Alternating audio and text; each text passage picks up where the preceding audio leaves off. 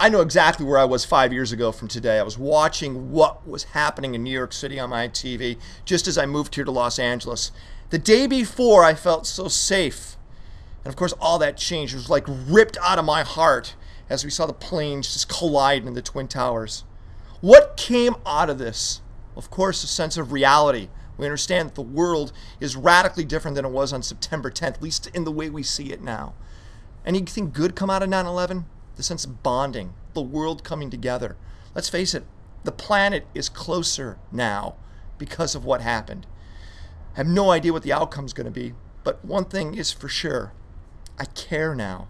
I really care about what's going to happen, not just with my kids, but with my friends, my family, and just the world itself. And I think that feeling that I have has spread to everyone else.